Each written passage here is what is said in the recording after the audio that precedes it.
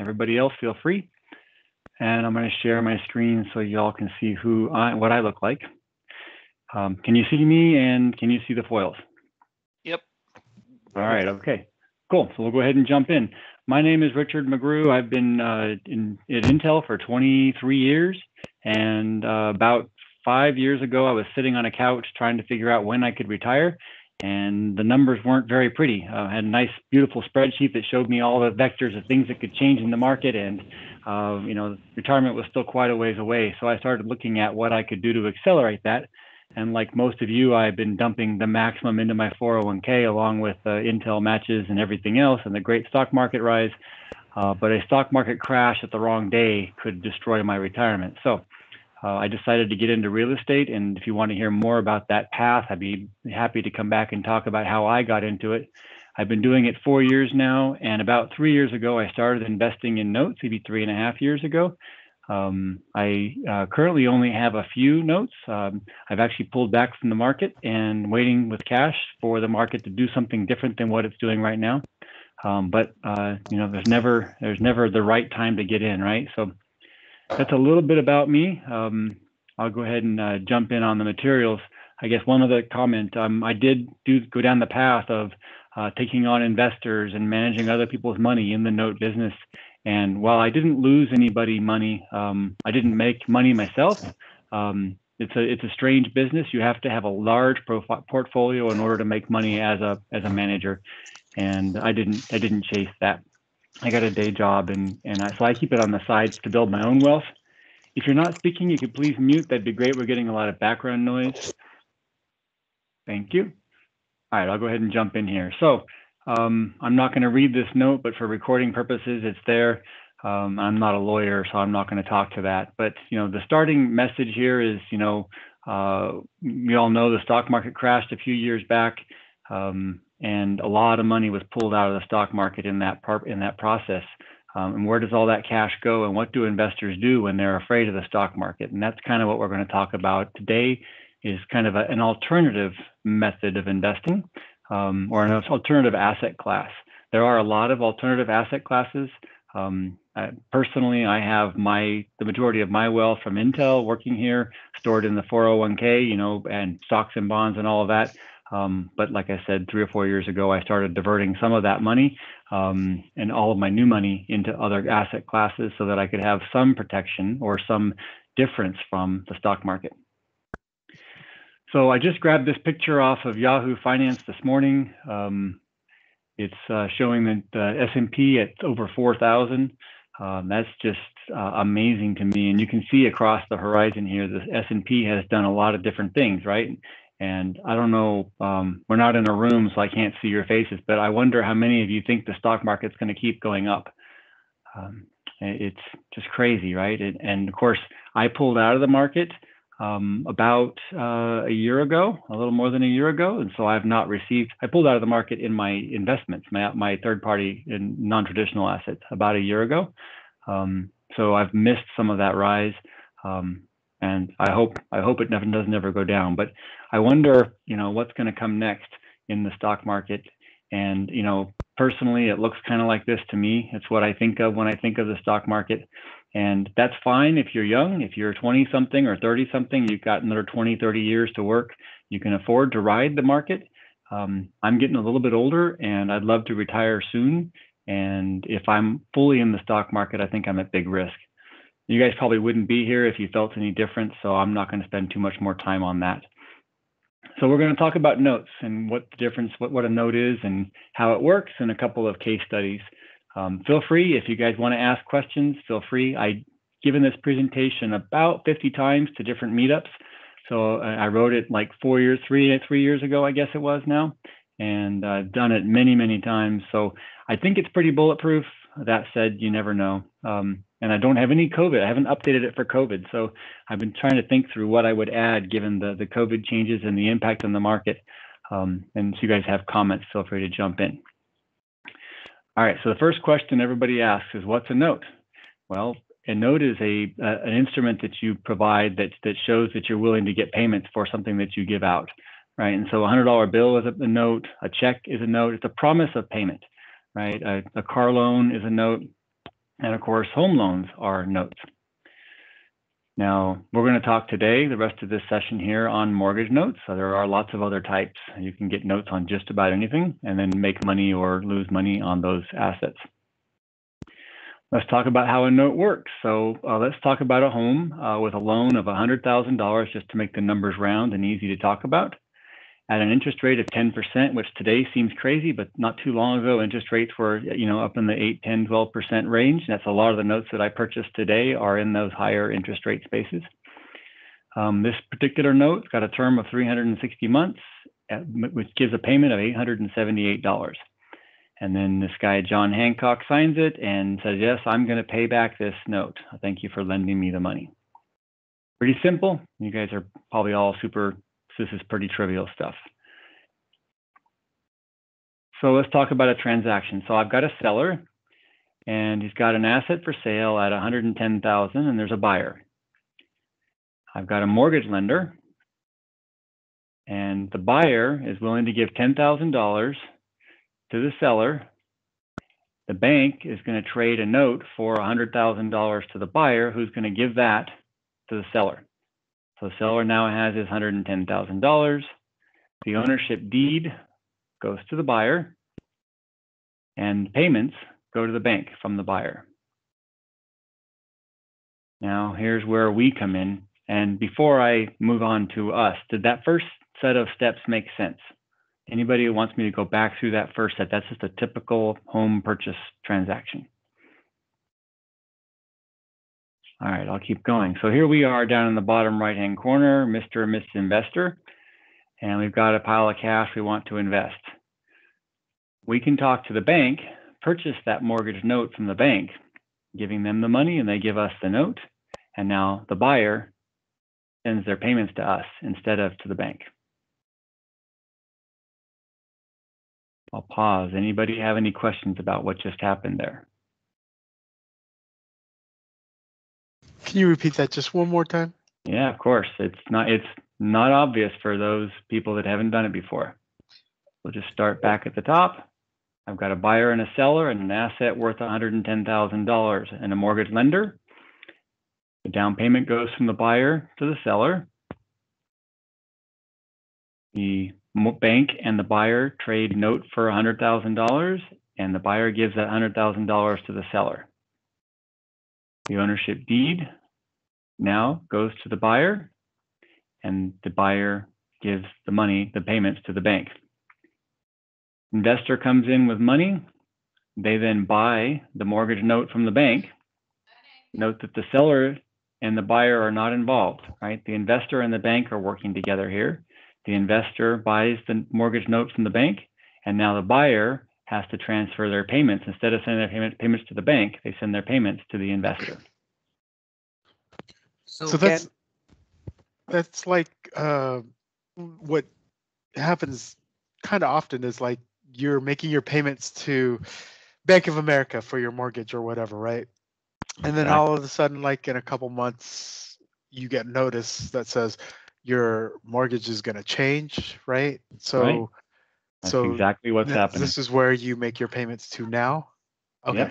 Yep. That's exactly the scenario. And the only difference here is you and I don't have billions of dollars to invest. So the name of our mortgage company is probably something a little simpler than the B of A or Wells Fargo or others that we're used to seeing on paper. But there's nothing illegal about you and I all forming LLCs, companies, and making these transactions to become investors and basically to become the bank. So a question is that. Go ahead. Sorry. Question is this investor, like for example, my house, I was informed by Wells Fargo that my investor is Fannie Mae, but I don't make payment to Fannie Mae. All right. You make a payment to a servicer.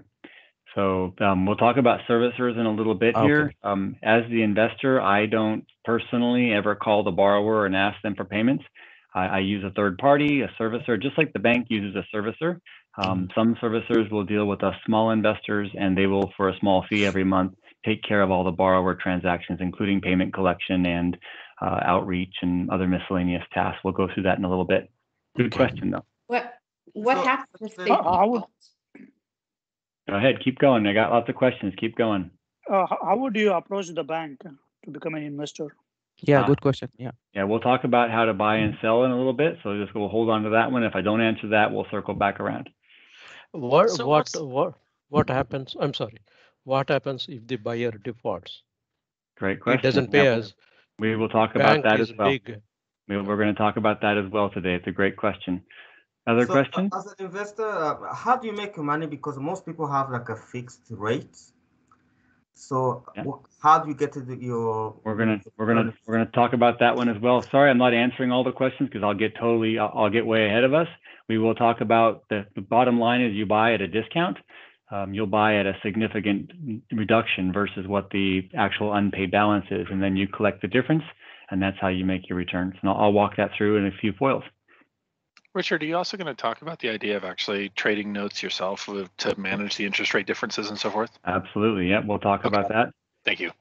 Yeah, I've got, I don't know, 20 foils or so, and it usually takes me about a half an hour to go through. But I find that if I jump around in the foil deck, then people get lost if they don't have a lot of experience in the note business. So I will walk through, but I love the questions. And you're also going to talk about the downfalls and pitfalls, the things to watch out for as well, right? Repeat that again.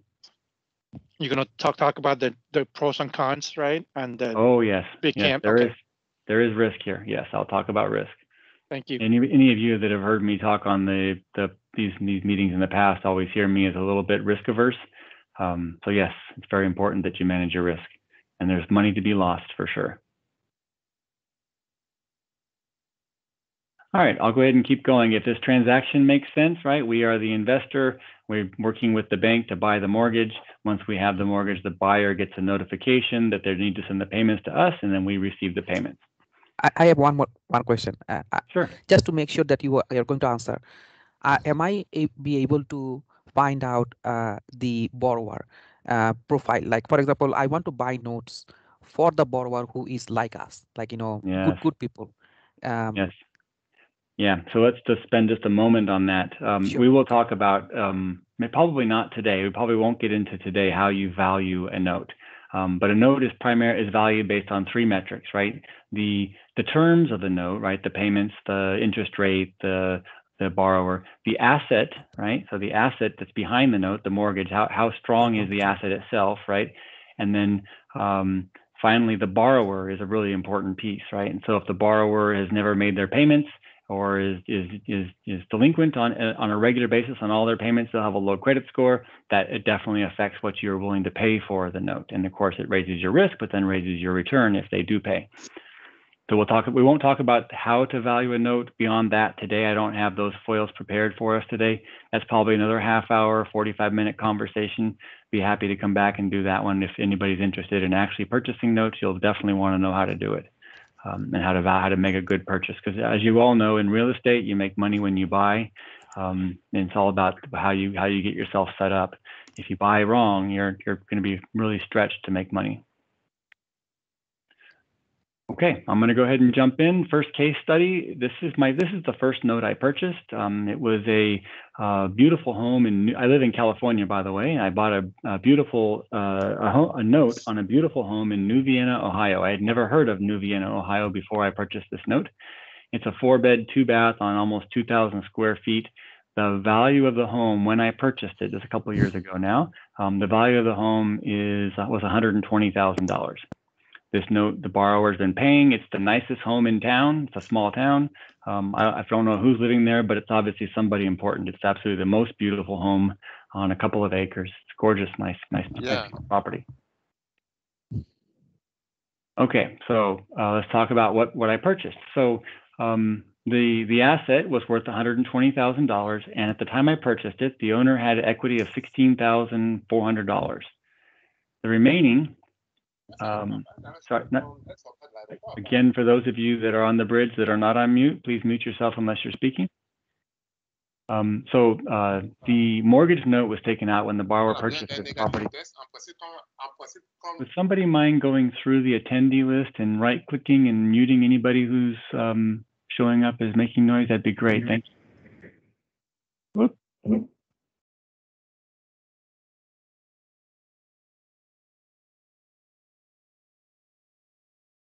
Okay, somebody muted the speaker, so Richard, can you unmute yourself?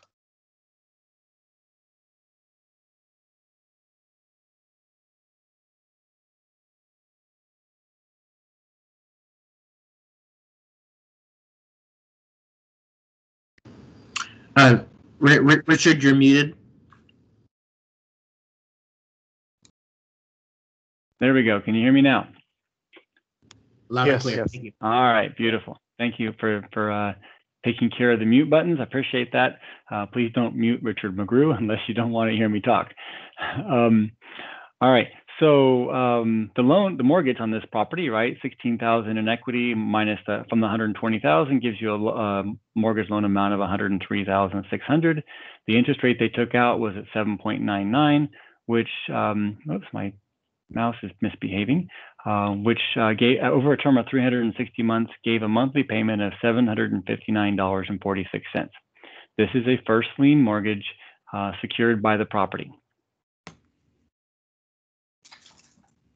162 payments later, I come along, and at that point, the borrower has $36,593 in equity. There's a mortgage note. The balance, the unpaid balance on the mortgage note is $83,407. I purchased that mortgage note. I purchased that $83,000 mortgage note for $69,175. And there were 198 payments left when I made the purchase. So I'll pause here. I'm sure that caused a whole bunch of questions. Yeah. How did you get it for 69,000 when the note is worth 83,000? Exactly. So the question is, what is the note worth, right? Just because the borrower owes 83,407 doesn't mean it's worth that much. And so it really does come down to, just like when you're purchasing anything else in the marketplace, what is the asset that you're purchasing worth? And if you are a note investor, right, you're not willing to pay, you need to make a return. And so a seller of a note can't sell the face value of the note to most people, right? There are some that will pay almost full value, 90, 95, 98%. And those people are able to get the best notes. And somebody asked earlier about, I want to buy the note on someone like myself who makes every payment and has for the last 30 years. Those notes are all gobbled up by people that are willing to pay 98% of unpaid balance.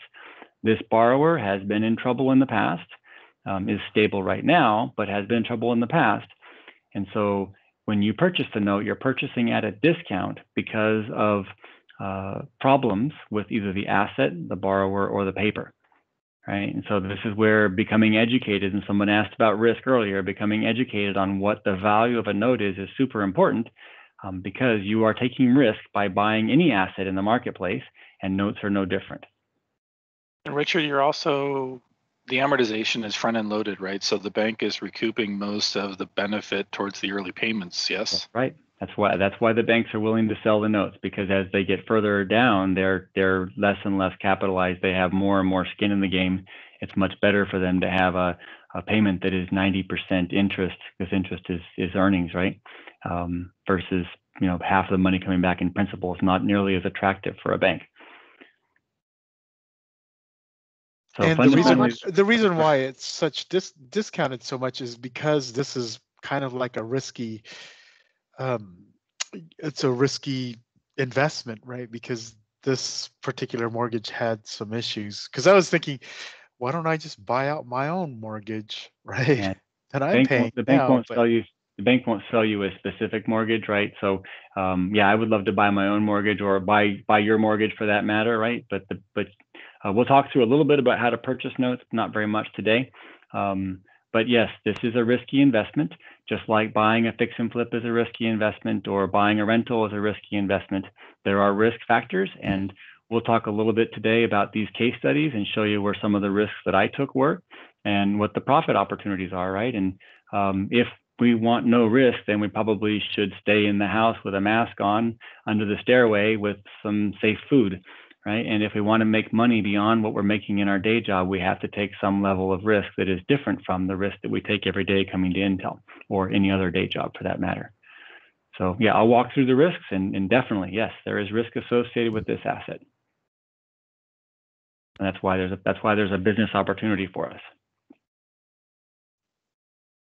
Okay, so let me keep going. I think this will make more sense. So here's this thing that I purchased, right? This note for $69,000.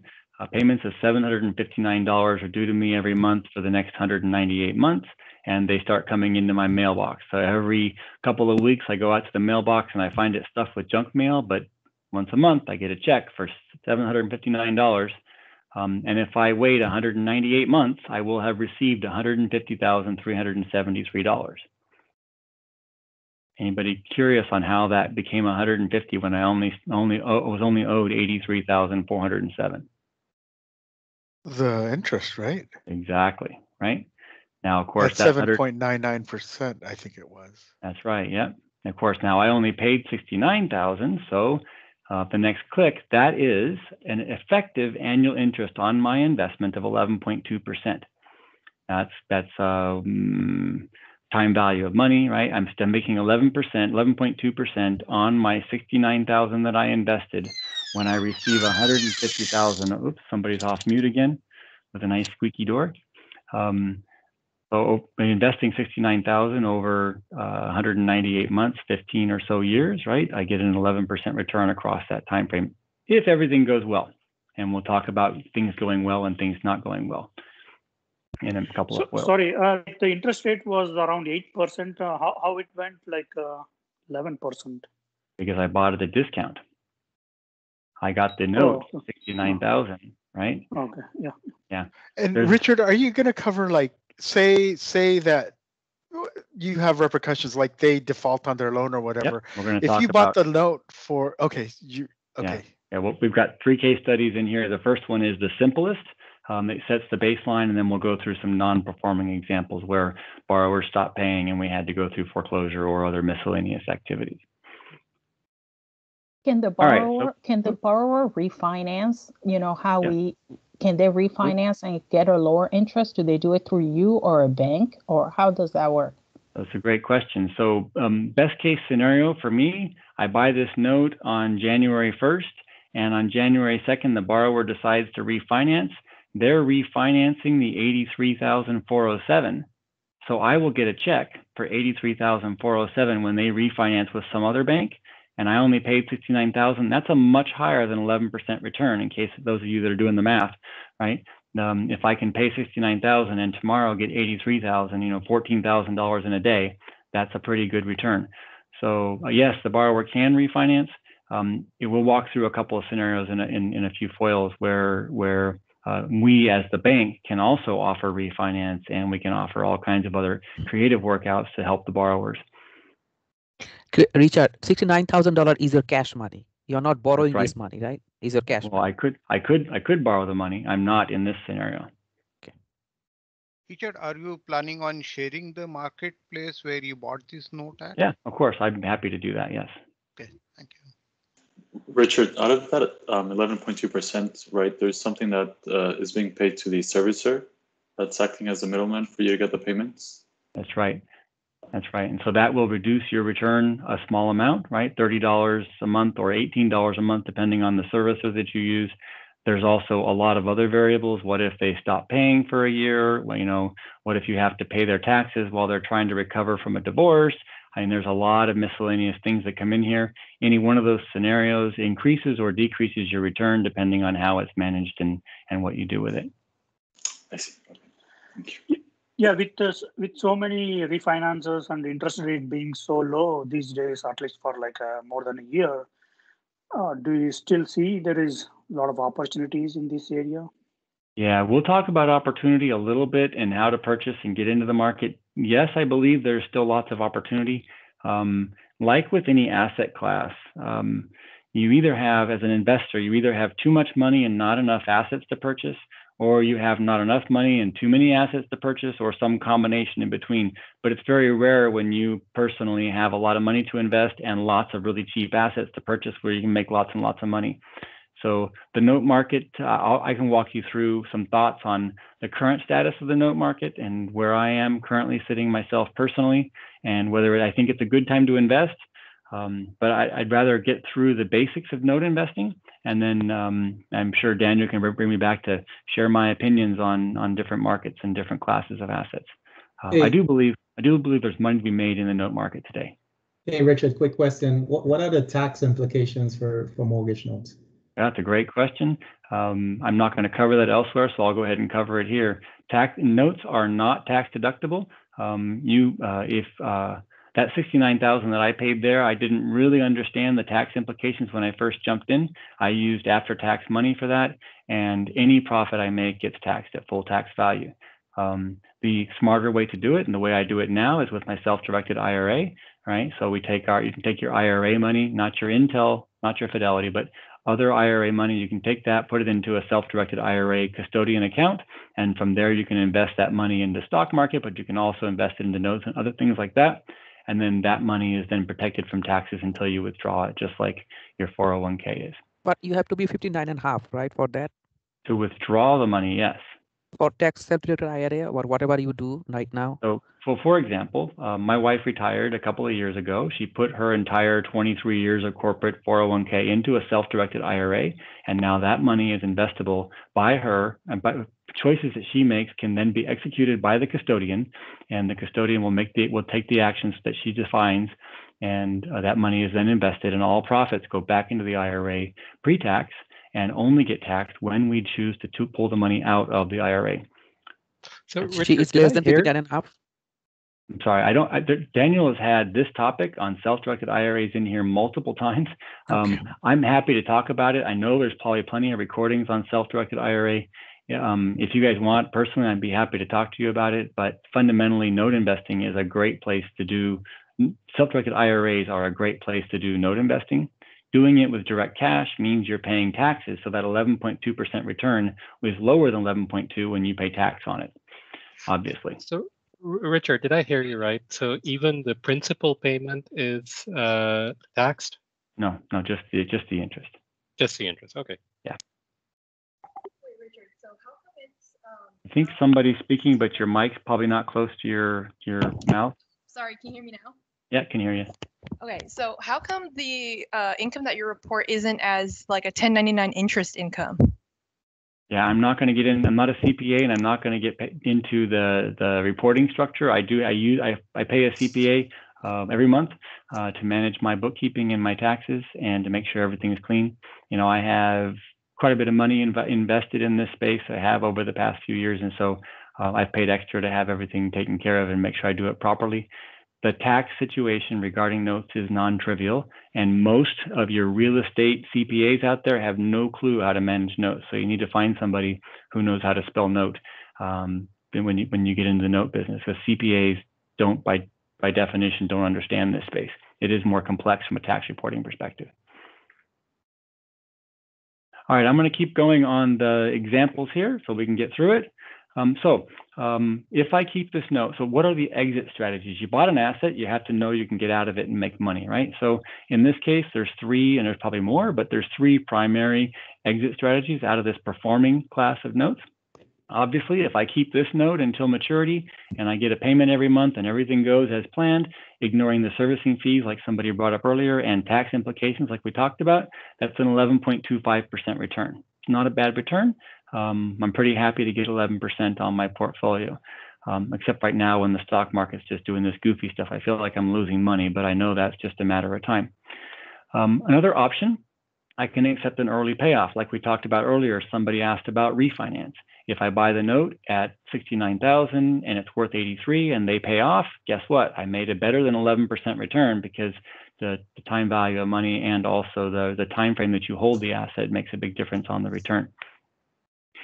The nice thing is that happens pretty frequently. The problem is you can't predict it. So I wouldn't have you go and create a probability model to figure out how frequently somebody's going to pay off so you can figure out what percentage of your assets are going to pay off. It doesn't work that way, and probably does. Somebody smarter than me could probably figure it out.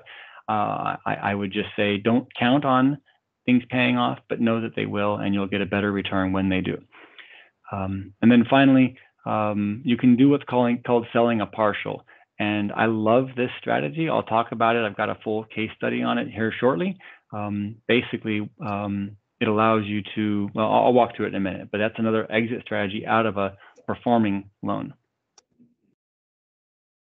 I guess I probably should include, you can sell the loan. You can say, maybe that's a good point. That's why I missed that one. You can choose to sell the performing loan, and you'll be selling it at a discount just like you purchased it at a discount, and based on the number of payments and the borrower's payment history and the condition of the asset, that will affect what purchase price you get on the asset when you sell. All right, so I'm going to keep going. We're going to talk about partials next. So let's just go a little bit deeper here. So I've got this loan that I purchased. I've got 198 payments of $759 due. The front end of the payment, I'm going to sell. I'm choosing as an investor. I'm going to sell a portion of the payments to an investor, to another investor, right? So in this scenario, I'm going to sell the first 132 payments. So that's about what, 11 years, and I'm going to hold the remaining 66 payments, sorry, for myself. Now, what's interesting here, I am going to be very motivated to get these 66 payments as the seller, right? I'm very motivated to receive. That's a lot of money, right? 66 times $759 is not a small amount of money. So I'm going to help this front-end investor when I do this. So this front-end investor, I'm going to charge them $69,275 for that purchase of these 132 payments, sorry. They're going to collect $100,248, which gives the investor a 7.3% return. Now, I know the stock market's crazy and everybody thinks they're going to keep getting these double-digit returns, but before that happened, how many people here would like to see a 7% return on their investment of 70 grand? It's not a bad return. It's separate from the stock market. I'll pause there. Any questions on what that left side shows?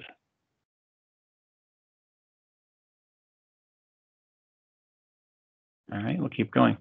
So now, sorry, go ahead. How did you decide this is, you're going to, so you're selling 132 payments, but how did the number 69,275 come? Yeah, so what I did personally, I built a spreadsheet that allows me to figure out if I want to recoup. Remember, I paid $69,175 for this asset.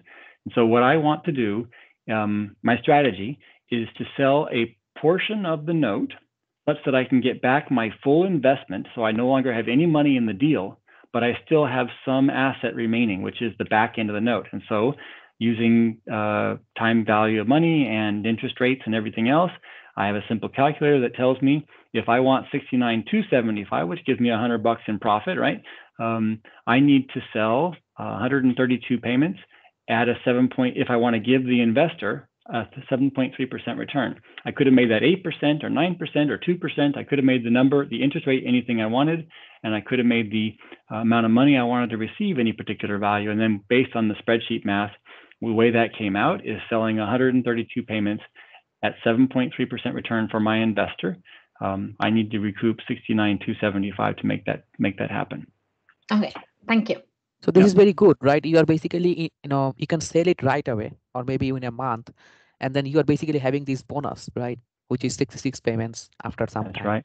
After 11 years later, if everything goes well, that's an if, right? If the market goes well and everything goes well, then 11 years from now, an asset that I have no money involved in is going to start paying me $759 for 66 months.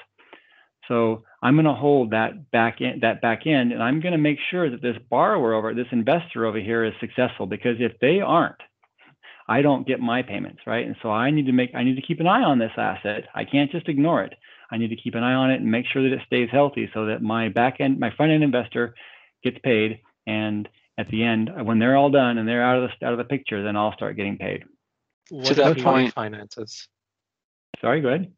What if he refinances before your portion comes That's upon? a great question. My next couple of foils is going to click through that exact example. Before you jump there, then on the refi, if the asset defaults or becomes late payments or whatever, we'll walk through that as well. Great, thanks. Yeah. I get this is brand new for all of you. Please don't take my comments as anything other than I just got a flow. I want to work through it. We will get to all those questions so far.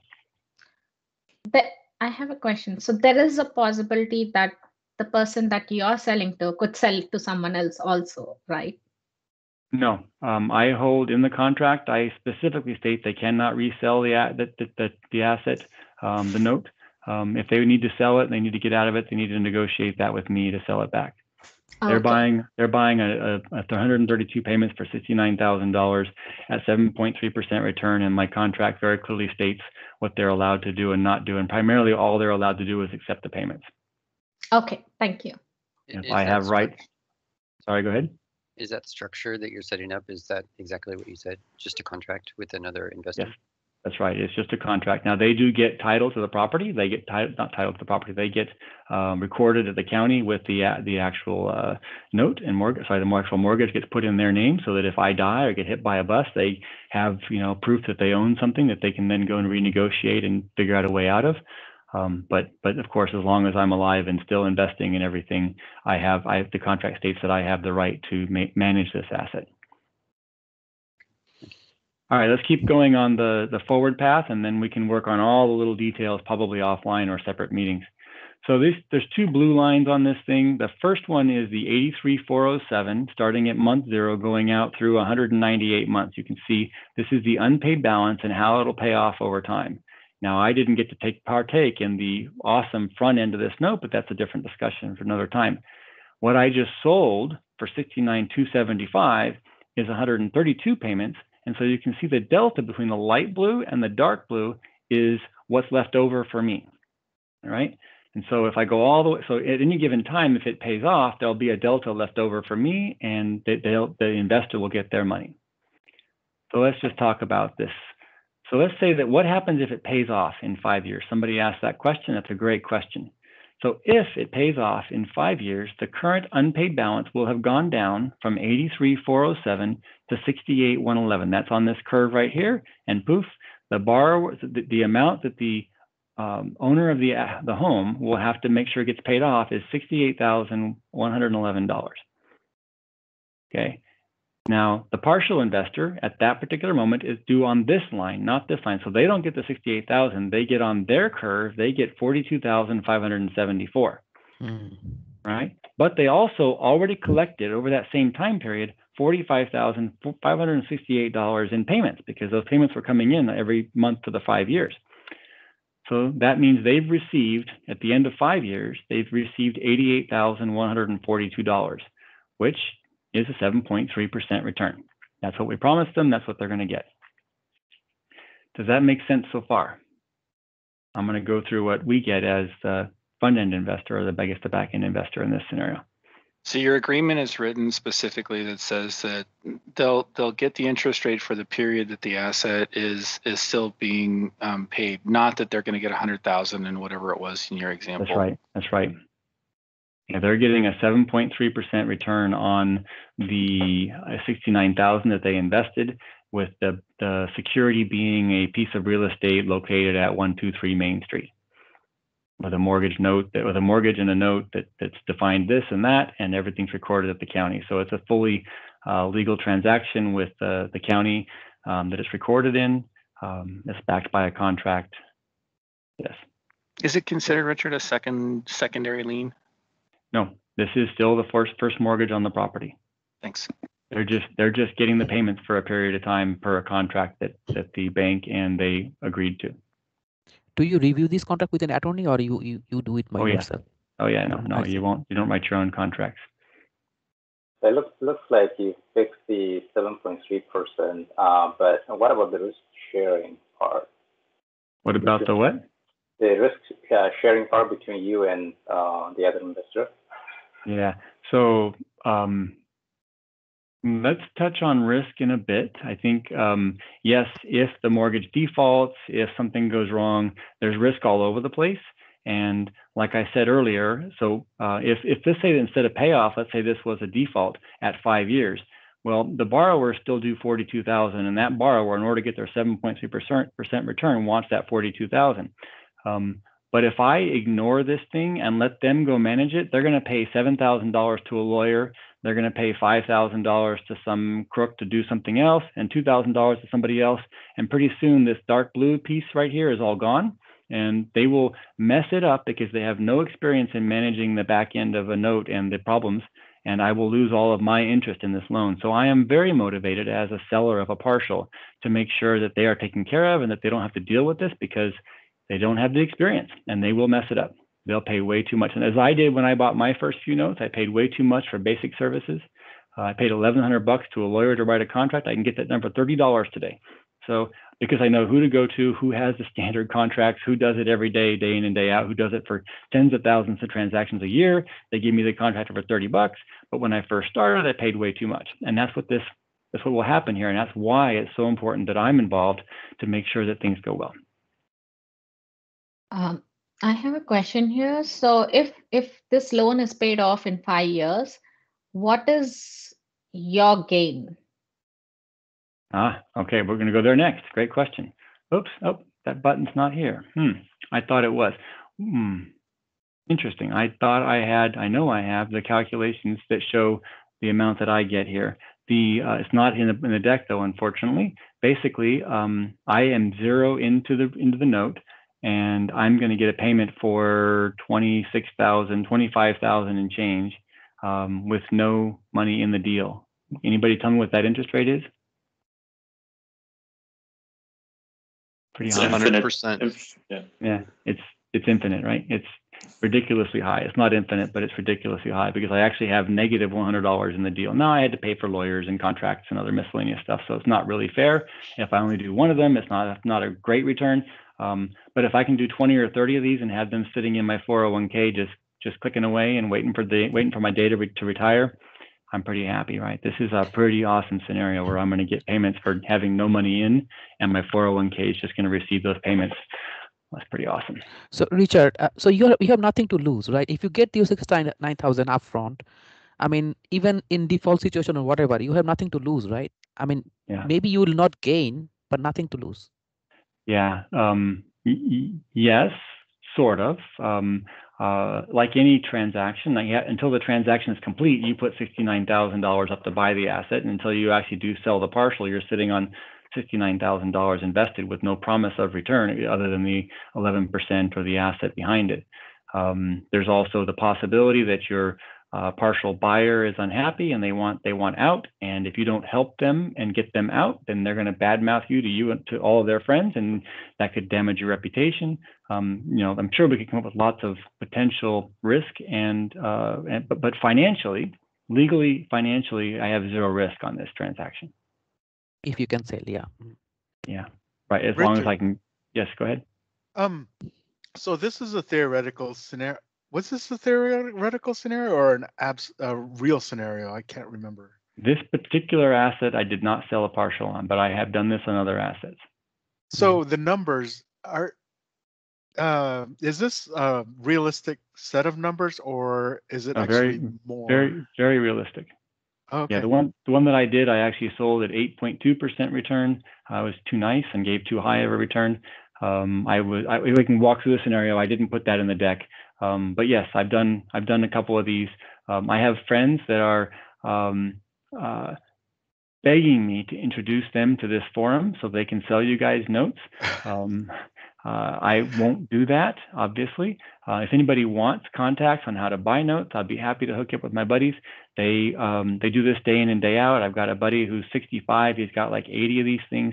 I've got other friends that have got even more, hundreds of these transactions that they've done over the past 20 years. And they're just sitting on millions of dollars they've got zero investment in and tons of money ready to come to them. It's basically wealth, right? Now, things can go wrong and houses can burn down and insurance can not be paid. And so the real numbers aren't the exact numbers that they think they have in their account, but it's a whole lot better than just cash in a bank or just your 401k riding the stock market. What I was getting at was... Hold on a second. I want to pause here just for a second. If we're going to do Barrett time, we have 4 minutes. I don't have anything on my calendar because this thing was booked for 2 hours. I'm willing to go as long as you guys want to go. We've only gotten through about half the flows because of all the awesome conversations and questions. And I've promised a lot of answers that I've not yet given because I told you I would cover them. So I'm going to propose that I'll keep going as long as there's, say, 10 or more people left on the bridge. You guys are welcome to drop off if you're not interested. And is that everybody okay with that? I'll keep the recording going. You can go back and watch it later. Sure. Yeah. We actually have 13 minutes left. Well, Barrett time would put us at 3 minutes, right? That's a good plan. All right. Okay. I'm going to keep going. There was somebody who was asking a question and I cut them off. Oh, I was just asking the principal amount, the actual investment amount of 69 or 42 68,000. I don't of the $68,000. Is that generally what you would be expecting to have coming into it, or is it realistically in today's market more than that, like hundreds of thousands of dollars, etc.? Ah, okay. So you're asking, can I really purchase a note for 69 grand? Yes. Yes. So if you're in California and you want to buy my note, no, you can't buy my note for 69,000 because the house is worth some stupid amount of money. If you live in New Vienna, Ohio, which is where this particular asset is, that part of the countryside, probably some of you are from that area, the market prices don't go up and down very much. That house, 4 years later, is probably worth about $120,000, and that mortgage note is still worth, wherever it's at today, $60,000, $70,000. And I have lots of notes I primarily purchase my notes in the Midwest because that's where I can afford to buy notes. I can't afford to buy notes in California, and the banks don't sell to people like me with my kind of money notes in California very much, unless I want to buy in a really bad area. So primarily, if you're going to get into note investing, just like if you want to get into rentals, you're not going to buy in California or in Portland, Oregon, because you just can't afford the assets, or the numbers don't make sense. The ROI is not there. So I buy Indiana, Illinois, Chicago, Ohio, South Carolina, North Carolina, Alabama, Georgia, all over that whole space over there. I've only been there once. And I've never seen one time I went through, I drove by all the assets, but I'm the bank. I'm not allowed to knock on the door or say hi, or I just own the mortgage or the note. All right, I'm going to keep going. Yeah. All right, so this second case study is a non-performing note. This is going to answer a bunch of questions around what if something goes wrong. So this particular asset is in Newcastle, Pennsylvania. This was an asset, 3-bedroom, 1-bath, 1,800 square foot. Seriously needs a paint job if you look at it, and probably some serious roof work. This is not the pretty asset that I showed you on case study number 1, and this is much more like what I wind up purchasing. And there's risks here, right? There's a lot less risk on that first asset in the asset itself, because if the borrower stops paying, I actually wouldn't mind living in that first house I showed you. I don't think I'd live in this house here. Maybe I would. I'd never been there, but it definitely looks pretty dodgy to me. That said, the current market value is only $37,000. So somebody asked if you could find a note for $69,000. Guaranteed, if you want to pay 69 grand for the note on this property, they will sell it to you. But you won't have to pay $37,000 because it's a non-performing note. Yeah, you won't have to pay $69,000 because it's a non-performing note, and we also pay at a discount. So we would pay on whatever the mortgage is. So let's look at what that was. So this note, when it was first originated, the home was worth $90,000. The original mortgage, the original note was $81,167 at an interest rate of 3.8% over 504 months, which gave a payment of $322.58. And 2008 came along, and the home was only worth $37,000. The borrower stopped paying, and they were upside down, right? Their unpaid balance at that point was $75,817. That is just barely below what they paid, what they started at, right? Interest rate still 3.8 months. They have 480 months remaining. Their payment is still $322.58. Make sense so far? All right, we'll keep going. Yes. So we purchased this note for $18,010. So on the prior note, we paid $69,000 for an $80,000 note. That's something in the 80% range, 82, 83%, I think was the percent of unpaid balance. And that was a very nice asset, pretty good borrower, good note, good paper on the note. In this case, this is a pretty damaged scenario, right? This house isn't in that great a situation. If I have to take this thing back, I don't want to go live there for sure. I got to pay for repairs and get it to where I can be resold. I'm not willing to put up 80% of value on a $37,000 property. And so the offer we made and was accepted was $18,000 on this property, on the note. Again, we're not buying the property. I need to stop saying that. We're buying the paper. Okay, so let's talk about what happens here. So this borrower hasn't paid since 2008, right? They have 480 payments remaining. So through the servicer, not directly, but through the servicer, we found out that they did pay for 7 years. The market crash spooked him, and he stopped making payments. But he really doesn't want to move. He was just frustrated by the drop in home value and, you know, taking advantage of the situation maybe, but he didn't say that, of course. So what did we do about this? So we offered a loan modification. So we took the unpaid balance down from $75,000 where it was to about 80% of the home value, so to $30,000. And we changed the term from 480 months remaining down to 360 months at 9%. So you say, wait a second, you jacked the rate up on them. That's not fair. Yeah, but I took their unpaid balance from 75 grand to 30 grand and their term from 408 months down to 360 months. So I think I did them a favor, honestly. So their new loan is $30,000 loan at 9% for 30 years at $238 a month. What do you think that borrower felt about me as a bank coming in and offering this? They should be really happy. Right? Yeah, very happy. Right? Yeah, very happy. So I'm not the bearer of bad news. I'm not some foreclosure agent as a note investor, right? I have serious flexibility. How much did I pay for this asset? Do you guys remember? 37? 18,000. 18,000. Yeah. And I took that note and rewrote it as a $30,000 note at 9%, getting a payment of $238 on an investment of $18,000. Oh man, that's pretty good. And it's great for the borrower. So it's good for me. It's good for the borrower. So now I get. Go ahead. And then Who partial takes it. the loss? Who Sorry? takes the loss? Who takes the loss? The bank that sold me the note took the loss. Yep. Because they sold it. It was worth 70 or something like that, and he bought it for 75. 18,000. That's right. Exactly. And why would bank do that?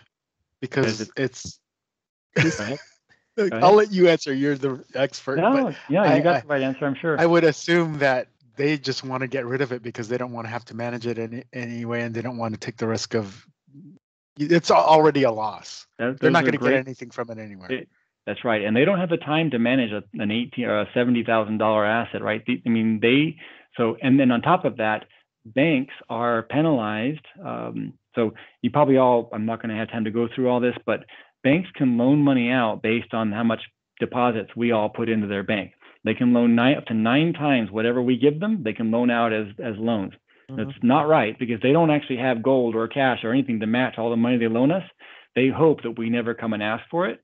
And so what happens here, when they get a non-performing note on their books, the federal government says, okay, fine, but you have to carry that much in back assets. And so for every non-performing note, they have to hold more cash. Whereas before, this $75,000 that they have on the books as an asset that's due to them, before they could have gone and reloaned that money. Now they actually, because it's non-performing, they actually have to hold the cash and not loan it. And so it's a huge penalty to banks to hold non-performing loans. So they're very motivated to dump them.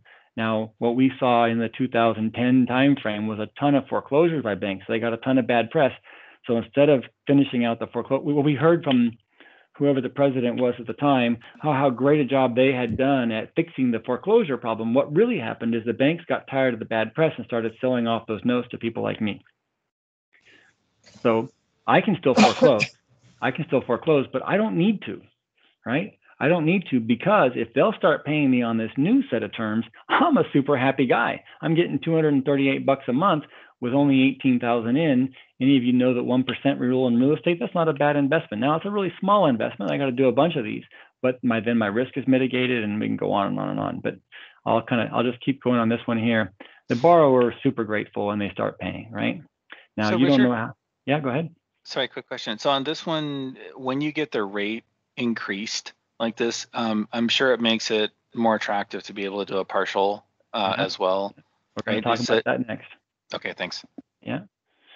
Okay. Oops. I guess it's not quite next, but okay. So I paid $18,000. I also had another $1,500 in costs and closure and other miscellaneous stuff. We reinstated their. I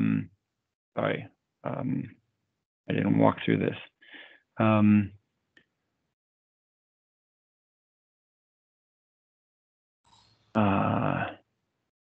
Well, so let me go back through this one. Sorry. So the reinstatement, where is the reinstatement? I didn't talk about It that was at all. 30,000, right?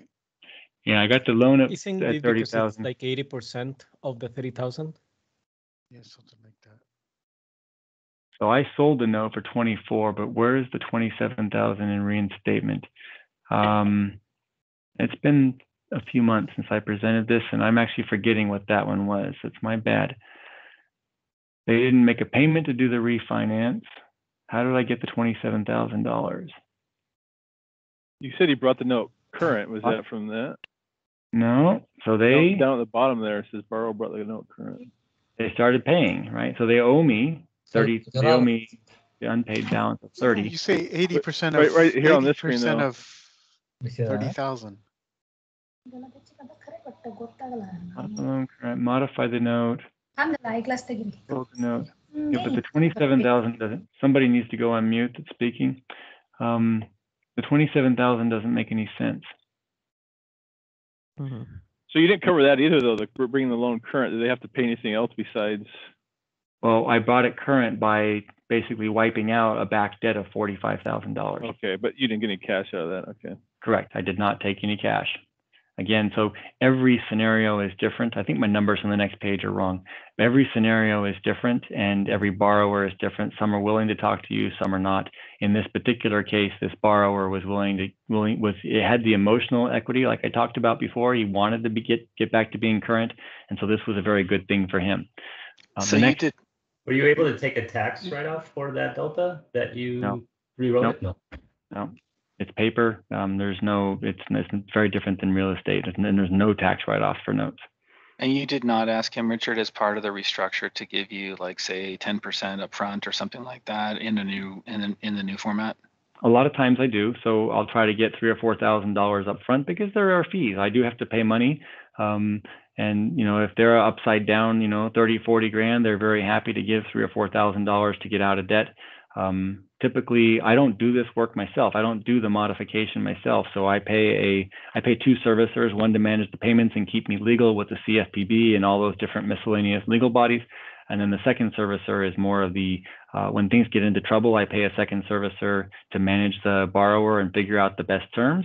I typically draft up the terms that I'm willing to accept, and then this second servicer will go and figure out the best they can get out of the borrower.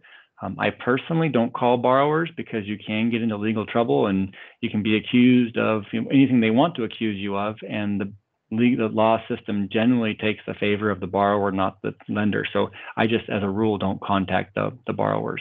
I just don't think I have too much to lose to get into trouble legally. I'm just wondering if that was maybe one of the things you did in order to be able to get to the 27 is asking for cash and as part of the refi. Yeah, I didn't do that. Something's wrong with my numbers here. I don't know. I didn't cover the reinstatement in the conversation, and it doesn't belong in the numbers. So what I see is profit on here is 24,000 minus the 19,000.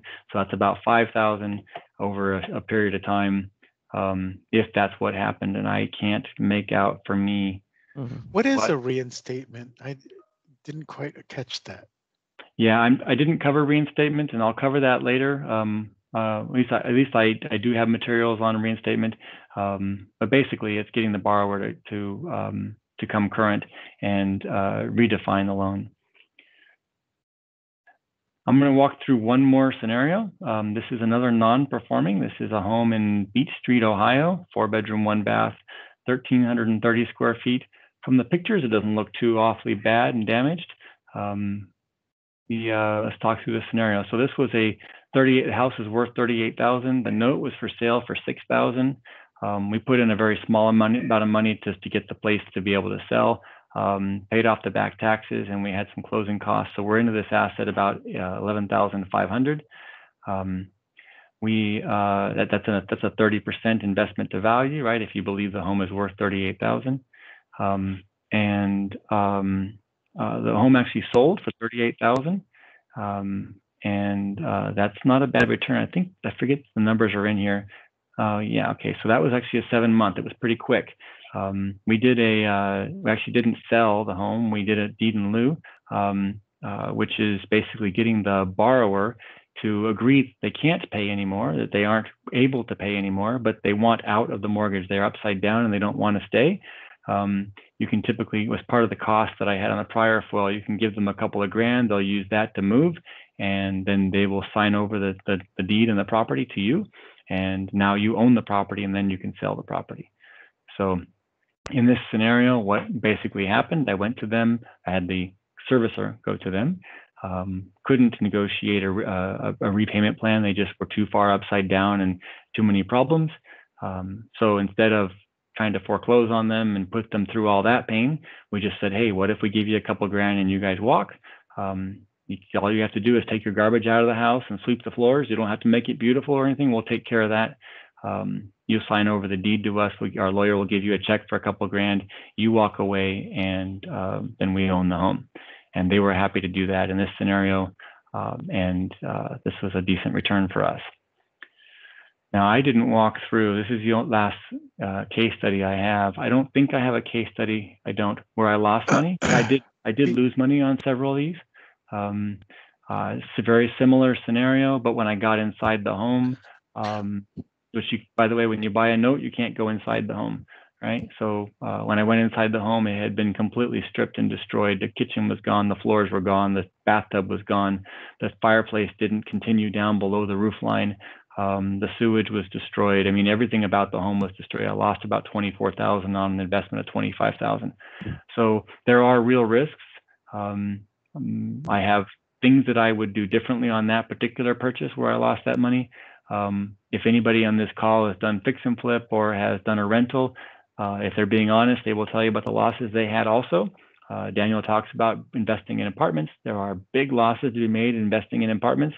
There's big wins to make as well. So in all these scenarios, as an investor, my advice, if you're going to buy notes or rentals or apartment complexes, is don't buy just one, because you're playing the odds. You're playing the odds that things are going to go well, and most of the time they do, but sometimes they don't. And when they don't, it's ugly.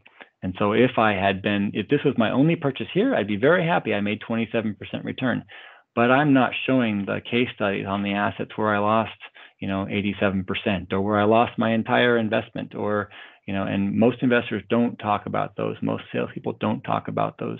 They are real. Losses are everywhere. And you and I all went to college to get education. We paid a small fortune to get that education so we can get a great job. In real estate, those colleges more or less don't exist, and so you pay for your education by making mistakes, and mistakes cost money. And so I've lost a lot of money. I've also made a lot of money, and net, I think my return, I'm someplace around 11 or 12% across my whole portfolio. It's not as sexy as some of these foils would make it sound. There's real money to be lost. So if you guys want to invest in notes, I'd be happy to help you start looking into it. You definitely want to get a mentor, get somebody that's got some training. Get the training before you start dumping, even $10,000, $20,000 in, because there are real ways to lose money. So the question is, can I go? I have a question on this slide that you're presenting. Yeah. So when you got this note, don't you have a chance to go and look at the house? So that would eliminate the losses like the sewage and all the things that you mentioned earlier. It's a great question. When you buy a house, when you buy a rental, when you buy a fix and flip, you get to go and look inside the home. And you buy, it's kind of like this, buying notes, you don't, just like when you buy a tax deed, right? When you buy a tax deed, you don't get to go in the home because you don't have any right to go in, right? Before you own the mortgage note, you don't have any right to go in the home. And even how often has your bank said, they do have a clause in most mortgages that they're allowed to come in and inspect the home, but how often have they done it? I've been in homes for 30 plus years and never once has the bank said, hey, I'd like to come and inspect your home. It just doesn't happen. So no, you buy sight unseen, and you do things like you send a broker to drive by the house and look at it from the outside, and yeah, it looks pretty nice. But that's about the extent of what you get. There are people that will go and knock on the door. If you give them 30, 40, 50 bucks, they'll go knock on the door and talk to the borrower. Sometimes they'll get invited in for cookie and cake, coffee, right? You can get creative. That's just extra time, investment, and everything else. And again, like I said, you're kind of playing the numbers there. Would it be legal to send someone who could go and talk like that? I don't know about legal. Like, would it not cause problems to you in Yeah. whatsoever way? As an investor, you have no legal right to go inside the home. If you decide to pay somebody to go knock on the door and say hello to the borrower, and make friends with them, and then go in and have some coffee, no problem if you can make that happen. There's nothing illegal about you paying somebody to go and say hi to a person that lives at a particular asset or address. That's just extra work for you, and may mitigate some risk. And all of us have day jobs, and if this was my entire 401k on a single asset, you bet I would try to do everything I could to learn about it. When I'm investing $11,500 halfway around the country, I'm a little bit less protective over that investment. Okay, thank you. Yeah. So I had a question. So knowing that you are doing notes, right? Now in this note business, you don't have the equity kind of thing. So why don't you definitely thought about rental business, and why did you choose notes over rental? Like buying property and renting it out versus. Yeah, it's a great question. Yeah. So rentals are. Do you have any rentals yourself? Yes, that's what I Yeah. do actually. Yeah. As a side.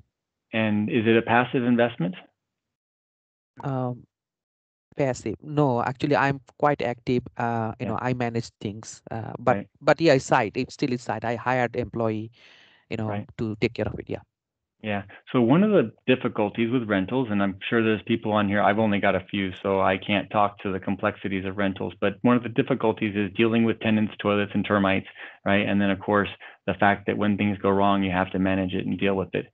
In the mortgage space, in the note space, generally you're just the bank, you're paying a servicer to keep track of things, and things just go as they're supposed to go.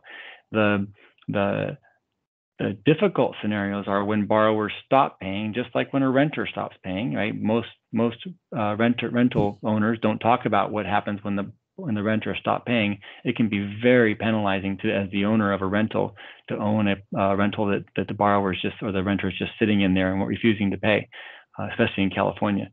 I imagine Oregon's the same way. So the laws tend to favor, in those states, tend to favor the renter. They can stay there almost as long as they want if they know how to play the game. And so same thing can happen in notes. But you actually, in that scenario, and in the case of mortgage notes, you have a lot of legal stuff behind you. And we can walk through all the details. They are both good investments. The benefits of pros and cons, we could probably put together a table pretty quick on pros and cons on fix and flip and rentals and mortgage notes. And I would say this is just a different asset class. It's not better than those other asset classes. It's different than. And so I personally have, I don't know, right now 4 or 5 rentals. I have a couple of Airbnbs. I have, 4 or 5 notes left. I have my 401k. And so any one of those could go bad at any given time. And my hope, right, what I'm trying to build is wealth such that if one goes down, I can extract money out of another one that's on the high side and not have to pull money out of the stock market when I'm sitting at home retired, right at the time when the market has just crashed. So I don't know if I answered your question. Yeah, Airbnb, rental, out of the 3, you're enjoying notes more than other 2 that you have invested?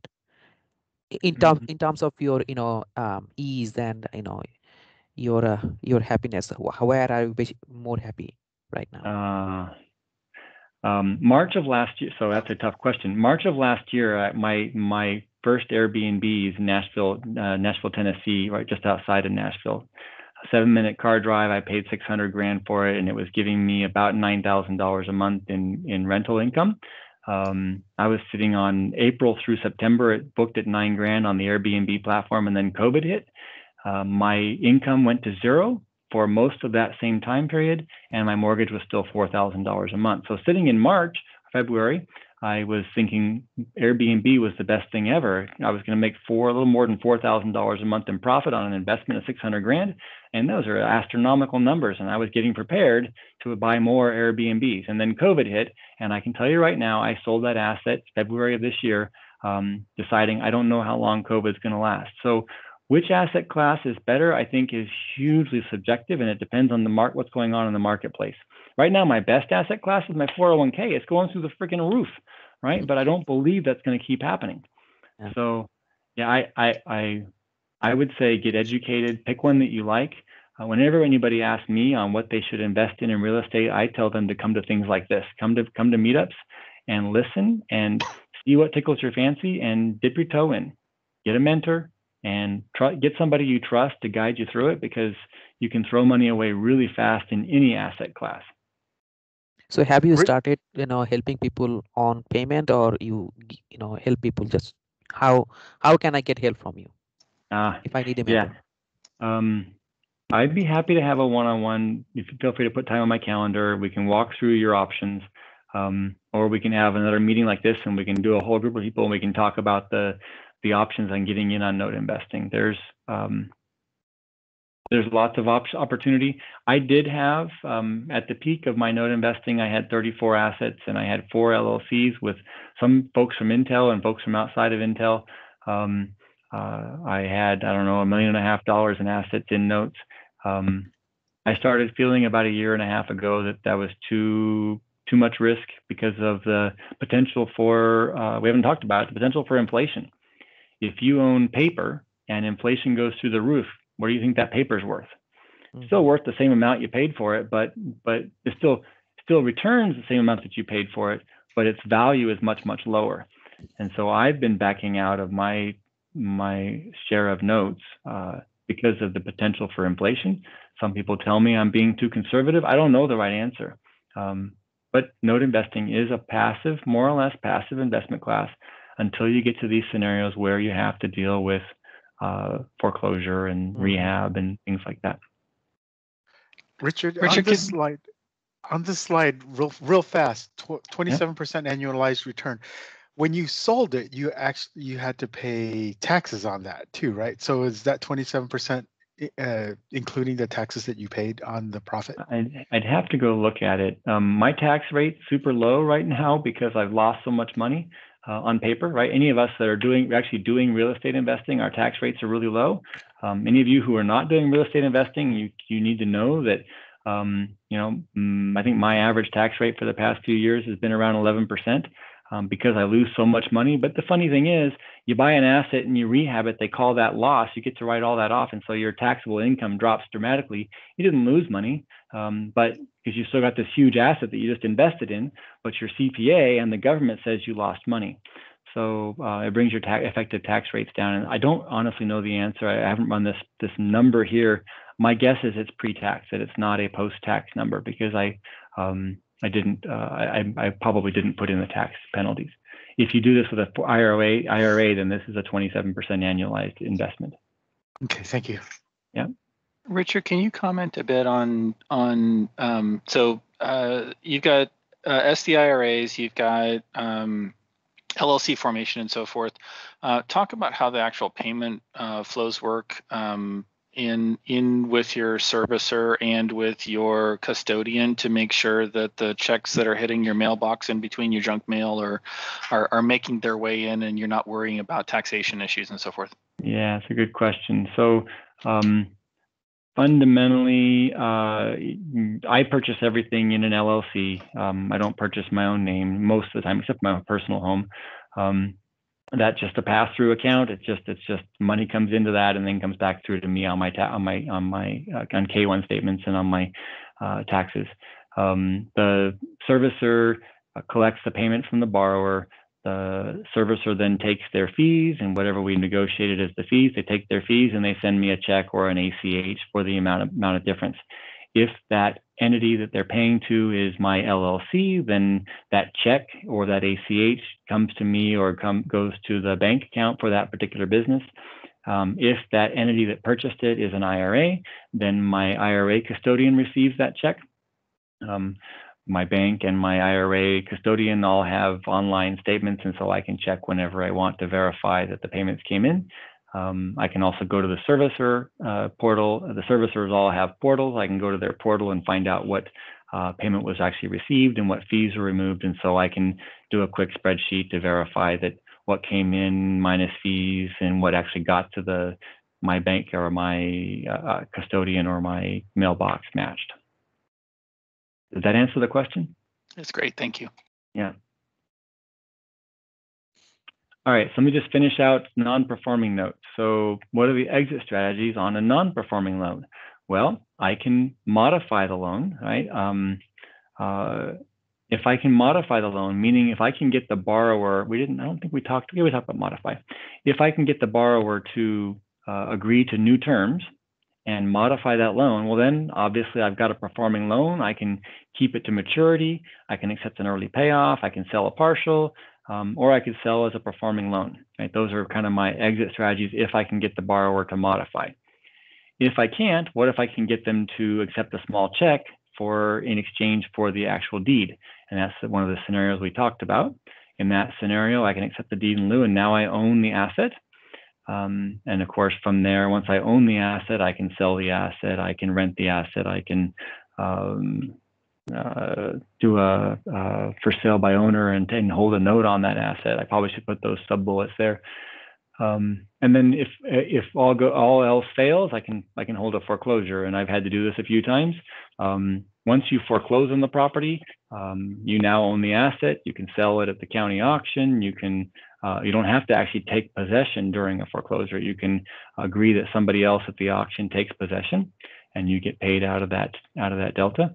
You can own it as a rental, and then the last one I have on here is kind of just a spoof on rentals, right? There's this term in the real estate or in the rental market called turnkey, where dummies from California and the Pacific Coast will pay extra if they can get a clean rental, right? And that already has a renter and it already has a property manager. They call that turnkey. And basically it takes all the work out of it and allows someone like me to come in and buy a cleaned up rental and just start taking payments. Obviously, the person who's doing turnkeys as a rental, as an investment strategy, is making a nice profit. They're buying junk and cleaning it up and then reselling it to dummies like me for higher prices. So these are kind of your different exit strategies on non-performing. Really, there's deed in lieu and foreclosure, and then if you can get the asset to modify, then you've got all your same performing exit strategies. All right, let me see what else. What markets? What markets or institutions are you using to find opportunities and then actually purchase? Yeah, it's a good question. So I've kind of dodged that one so far today. I haven't talked about how to actually buy a note. I do want to talk about that. Let me do a couple more foils and then ask your question in a couple of foils. We're going to get to Q&A, I think, in just a couple of foils. I want to wrap up the what is a note kind of conversation, and then we'll get to how to buy. Great, thanks. Yeah. Okay, so let's just how to manage a note. So I talked about the fact that there's a loan servicer, and they're supposed to do the work, right? We are guiding them on what we want them to go do, but they are the ones that do the actual work or the hire the work out. They collect the payments, they take care of escrow taxes and insurance. They're licensed and compliant, because I don't know about you, but I don't want to stay at the Gray Bar Hotel. It's not an attractive option, so you need to make sure that you are using a servicer so you're licensed and compliant, and they manage the borrower workout. They still have to come to you to get approval to make the deal and get your signature, but they do all the work related to that. They will also, I don't have it on there, but if you get into the non-performing or rehab space, almost all the servicers have contractors around the country that will go out and do the contracting for you on rehab and all of that. There's a lot of details in that I'm not going to get into today. But the bottom line is the borrower sends the payments to the servicer, and then the servicer sends us the payments like we talked about earlier.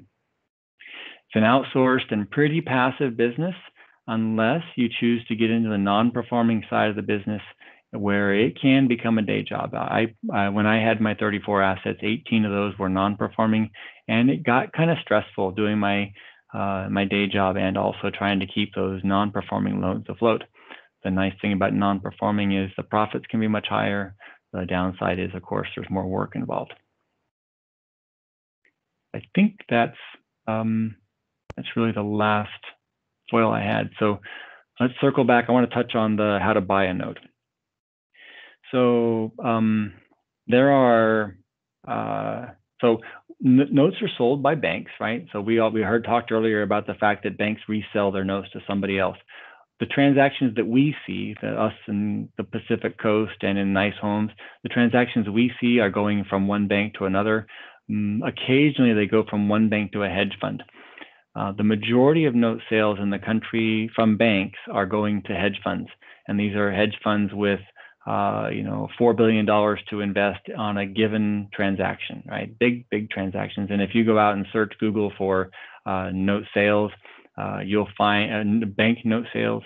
You'll find every couple of months, one of these big banks or Fannie Mae are selling off, $8 billion in assets across, 8,400 assets in 3 tranches of $2.5 billion apiece.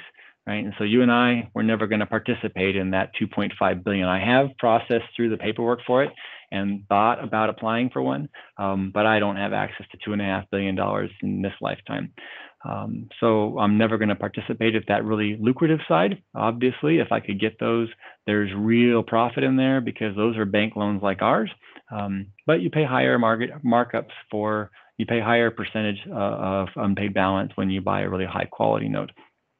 From there, it filters down to the smaller hedge funds and the smaller hedge funds and the smaller hedge funds, and eventually gets to a retail seller that will sell it on the retail market. And so there are, 3 or 4 or 5 today retail places that you can go to buy notes. Obviously, if you're going to buy retail, just like the difference between buying retail, at grocery store Safeway instead of going to Costco, right? You pay a little more when you buy from Safeway or Raley's than you do from Costco or Sam's Club. Same thing's true in mortgage notes. You can buy retail. Paper Stack is one example. Colonial Funding, I forget the name. I'm going to forget the name of their spot. There are 3 or 4 folks out there today that are selling they don't call it retail, but it's more or less retail sales and a very simple transaction. There's pros and cons besides just the profit you can make there on those purchases. You can also, once you get into the business a little bit, you start to build relationships. Depending on where you get your training. I personally paid a lot of money for training almost 4 years ago now. That trainer has a portal that they sell notes on to all their students and other people outside. And as a student, I got a discounted rate on their portal and got first access to the materials. That's how I started purchasing my notes. Other trainers have similar setup. And then you have a class of folks that are out there that are, I've got several friends that are like me, they're doing a day job or not, but they want to make money in the note business. And one way to make money in the note business is to broker notes.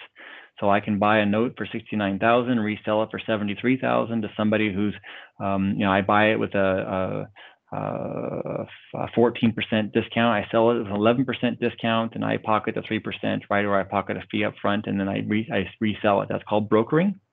There's several people that I could hook you up with that do broker notes, and they'd be happy to have you guys as customers. There are individuals selling notes on trade platforms like eBay, right? And the eBay doesn't do it, but I hope not. But there are portals like eBay that sell mortgage notes. And so individuals, I have sold many notes that way. I go out and I get top dollar by reselling my note on a platform like eBay, and I get a bunch of bids. I pick the top bid, and then I work the transaction with them offline, and that works as well. So, and then finally, knowing somebody who's got a note and is willing to sell it to you. I don't currently have any notes for sale. I'm not coming here to sell you guys anything. A couple of years ago, I was really interested in getting to know Intel investors and working with you guys to put your money together and do a fund. And I probably would still consider doing something like that.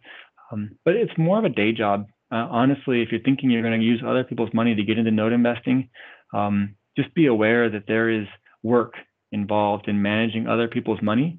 And the profits are kind of low until you can get. I was managing, like I said, it was south of $2 million in other people's money, mine included. and I was making very little money yearly. It wasn't worth my time, honestly. I would make great money working. We all make great money working at Intel. The money we make here is ridiculously high, and the money you're going to make managing somebody else's assets until you can get 10 or 20 million dollars, until you can get to that range.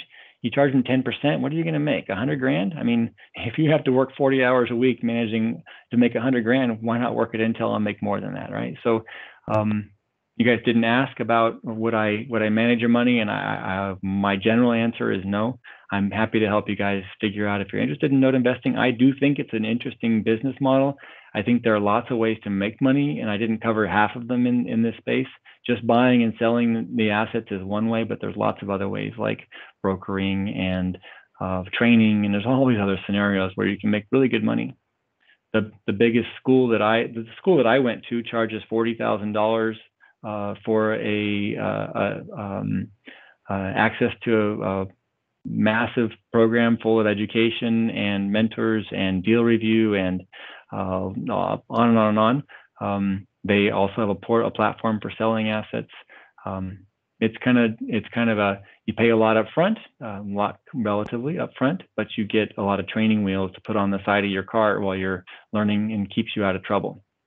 I didn't want to lose my money, so I decided to pay extra for training. But that's just my experience. Some of you might be thinking you're going to go to bigger pockets and you're going to read about how to invest with notes, and then you're just going to do it. And I would say that's a very high risk scenario in any asset class, including rentals and everything else. There's lots of ways to lose money out there. I hope I've been clear. Any investment outside of Intel, just coming to a day job and putting your money in the savings account, any investment is high risk. So notes are high risk also. Richard, do you, in thinking about, you started this whole thing with the idea of thinking about retirement income streams and so forth, right? Yeah. Do you, as part of either your training or what you've learned over time now, if you instantly stopped from Intel now and switched to this as your retirement income methodology, cash flows and so forth, would you change anything from what you have already kind of shared with us, the basic structure? So,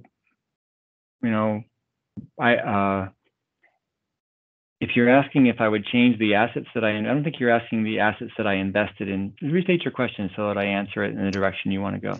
I'm thinking, so a lot of us are on this call looking for wealth building, right? Yep, And yep. You've talked about wealth building, you talk about tax avoidance and how to shelter and all that kind of stuff. There's a bunch of us that are on here that are thinking close to where you are in time frame. I'm near where you are in age, and I'm thinking about what a cash flow looks like when I don't have my W-2 anymore from Mother Intel and all of her wonderfulness. So I'm trying to think through structuring. Is there something that you see fundamentally different in the way that you would be focusing on the types, not specifically these assets, but the types of deals that you would steer towards, knowing that you're thinking more about cash generation at that point? Yeah, it's a great question. So there's a couple different strategies in investing, right? Are you investing for the short-term cash flow, or are you investing for wealth, right? If you take $100,000 and you put it in an 11% return, you're going to get, whatever that is, $1,000 a month, a little bit less than that, $700 a month. So great, you got $500,000, you can get $3,500 a month in investment, whether it's off of rentals or off of notes. You can get a decent number, and if you've got $500,000, you can turn a $3 or $4 grand a month in payments, and everything's happy. You give up your access to your cash, but then you get this payment stream. That's one way to convert your current Intel generated your generated 401k into payments. You can also put it into annuities and other things like that. Another thing to focus on, and what I've done a little bit of, like I talked about with the partials, is long-term wealth, right? So can you take a certain amount of your money and divert it into things like partials where you don't get payments for now, right? The partial that I sold 5 years ago, something like that. It's due to pay off in the next year and a half, depending on how that borrower pays out. And I will be getting a payment stream of, I think it's $545 for the next 25 years. That took a bunch of work, and things didn't go that smoothly. And I don't know if he's on the call, but but he might be, and he's not particularly happy. The guy that bought that parcel from me, because the borrower hasn't paid perfectly. That investor is still getting an 8% return, so I think from that perspective they're happy. But it's been bumpy, and they don't get payments every month. But on my side, right, I'm still making sure that borrower, so that investor is whole and he's getting paid. So I'm not too uncomfortable with where he is. And when he's finally done and he's gotten his final return, I will have a nice 20+ year income stream of $500. So how many of those do you need, right? For me, I spend a certain amount of money every month in today's dollars, and I would, if you've played the cash flow game, right? If I can get that amount of money coming in from passive investments, then I can quit my day job, right? And then I have my 401k that I never have to touch. That's my goal, is to replace my day job income with passive investments. Passive is important, right? Because I don't want to have a day job when I leave my day job. I want to replace my day job income with passive investments so I don't have to touch my 401k until much, much later, right? So when the market crashes, then I don't have to go and pull money out of the 401k at that downturn time. Now, I don't really need the full amount of money, my full income. I could take a half or even a third and retire today. And so I've been doing this now for a little over 3 years. I'm actually in a spot where if my boss pisses me off, I don't think I would really be unhappy. I don't think he's on the call. Wouldn't be particularly unhappy. I could walk, and I don't have my current income coming in passive income, but I've got enough of it to where I could draw off of that plus a little bit of my 401k, and it won't get burnt down even in a really bad downturn on the 401k. So I'm more comfortable than I was 4 years ago, and I'm pretty happy with where I am. My risk right now for all of you, if you're just getting started, is the market's really high, and it's high in real estate, it's high in the stock market. And my daughter came to me a couple of weeks ago and told me she wants to buy a house, and I've been telling her for a couple of years, don't do it. Meanwhile, the price values keep going up. So I don't know. I don't know the answer to the question, right? It's each of us to figure out what our risk tolerance is. My answer is attend these meetings and find an asset class that interests you, and then go invest in education and a mentor. And dip your toe in. If $20,000 is a number that's comfortable for you, put 20 grand in with a mentor or with a fellow investor who knows how to do it, and give Daniel 20 grand to go put into his apartment complex, or find one of my guys and put 20 grand into a note. Or, go do a rental with the guy that spoke up earlier on rentals and give him 20 grand and put that in there. Find somebody that knows how to do it, that you can partner with, to try it out and see if you like the asset class. Let's say one more thing. A couple of years ago, I was in Cabo San Lucas, Mexico, with a group of note investors. And we spent a week down there, and I'm on a boat, this beautiful yacht, and it's all cool and everything. I'm not paying for it. And some big wealthy dude that owned that ran the note club was paying for the boat and everything. And I'm talking to this guy, and I realized that this guy is a complete shark, right? I am a guppy, and he's a shark, and he is going to swallow me whole if I give him the chance. So don't give him my account numbers. Don't give him anything he can do to hurt me, and just try to learn what he's good at. And I thought, is that the kind of person I want to do life with? So one of the risks that we play as Intel employees, right, and just professionals, we get used to everybody around us being honest.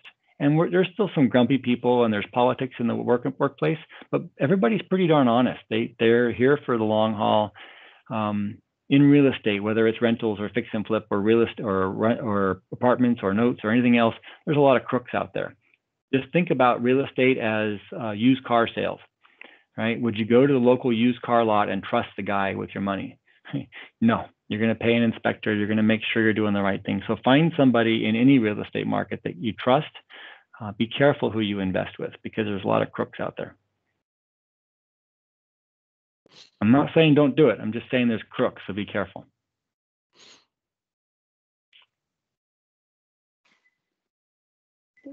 Hey, Richard, very well said. Thank you. Hey, a couple of questions. Did you look at other investments like, local real estate debt funds that provide 10%, pretty low risk, where you write them a check and then you do nothing? Yeah, so there's a bunch of REITs out there, right? Real estate investment trusts, right? They all tell you they're super low risk right up until they go out of business, or the market turns down and they liquidate and you lose all your money. Yet they all have risk. I don't care. I had a buddy. I don't know if Jesus is on the call. I had a buddy who invested in a company that sold truck driving mortgages, semi-truck mortgages, and there was no risk because there's, I don't know, millions of trucks driving around the country, and they all have mortgages on them. And this company buys and sells mortgages. I think he put 50 grand into that fund and lost almost all of it. So yeah, and there's REITs, right? That you can get on the stock market, but then you're just playing the stock market. So all I'm saying is, yes, I've looked at all that stuff, and there's a whole other asset class that I looked into, alternative asset classes. You can pay folks to get involved with everything from Bitcoin to ATM machines to other types of asset classes where there's really good money to be made. They all have their risk profiles. So find one you like and go get educated on it. Don't find one you don't like. Don't educate yourself on one you don't like. Find one you like and spend your time learning about that, and find a mentor, because there's lots of asset classes out there. Hey, Richard, just because you are like wonderful. I mean, this is the best presentation that I have, so much interactions. I mean, we have every week, right? So I really appreciate you, telling a lot. Just, because of your experience, as an advice kind of question. If I am good at what I'm doing, should I still diversify? You mean, are you the guy with the rentals? Yes. Yeah. So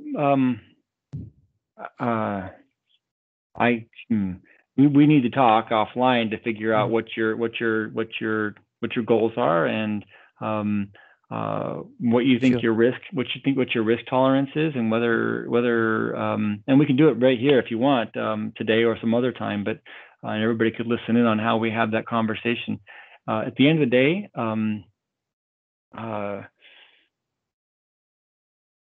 you have a day job, right? So yeah, you're employed by a company that expects you to show up 50 hours a week plus, right? And be available during COVID, be available 24, right? And do you have time to go learn a whole new asset class? And let me just ask a question. You can choose not to answer it, but how much money have you lost on any given transaction in rentals?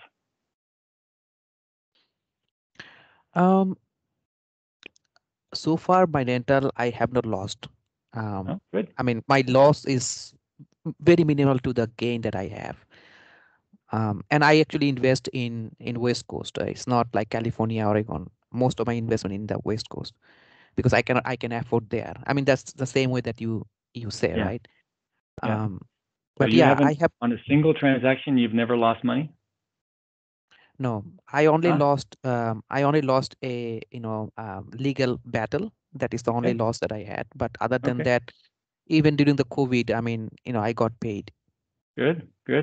Yeah. So most investors that have any experience will be able to tell you about losses they've had, and the difficulty that what happens is you gain experience by making mistakes, right? If deals all go well, then you're not gaining much experience because you're just getting checks and everything's happy. That one lawsuit you lost taught you a bunch, and you probably would do that transaction differently on the second pass if you could do it over again. The difficulty getting into notes, I lost money on a few different transactions, and I've made a lot of money on other transactions. So net I'm up, but I'd be up a lot more if I didn't have to pay for all that quote unquote education. Can you talk about that education a little bit more? Can you talk about that education a little bit more? Because you also say that you invested in mentoring and training in 40K up front, and yet you still talk about the failures and the learnings that you got there and stuff. Right. Okay. So I'll go a little bit deeper into my story. And we've still got a few people on the call. So I paid 40 grand up front for training from a well-known note school, and they mentored me and gave me everything I needed in order to be successful. They sold me notes. They pointed out the places that I could lose money. They walked me through all of that. And at some point, I started trying to ask, how can I move up the value chain? How can I make a better purchase, get a better purchase price, right? Because we all know you make money in real estate on the purchase, right? So I thought, okay, well, these guys are offering me pretty high dollar, it's pretty much retail prices for notes. I'm getting a discount versus their actual retail site, but it's pretty high. These folks over here and these folks over there, they're offering notes much cheaper. Maybe I should buy one from them. And so I didn't ask my mentor. I didn't bring that first transaction to actually I did first few transactions I did bring into the mentoring, and I got advice and didn't buy some and did buy a couple others. But on one of them I didn't bring in, and that particular note seller is a crook. If I had gone to my mentor with that note seller's name, he would have told me to never talk to her again. If you ask me offline, not on recording, I'll tell you what that person's name was. But I bought that note for $11,500, and it was in Inkster, Indiana. I paid $11,500 with somebody else's money, one of my investors' money, and I missed something in the due diligence that today jumps out at me like, you know, blinking red letters, but didn't at the time. And basically that asset was worth zero. I think it was worth a few $100, but it wasn't worth $11,500. I gave $11,500 to my investor that I had invested his money for, and I personally took the loss of $11,500. That's not in my contracts. I don't owe that to anybody. When they invest with me, they choose to put their money at risk, but I know I lose investors if I ever lose them money. And so if you guys invest with anybody else, make sure that they have a reputation for giving their investors money back when the losses happen.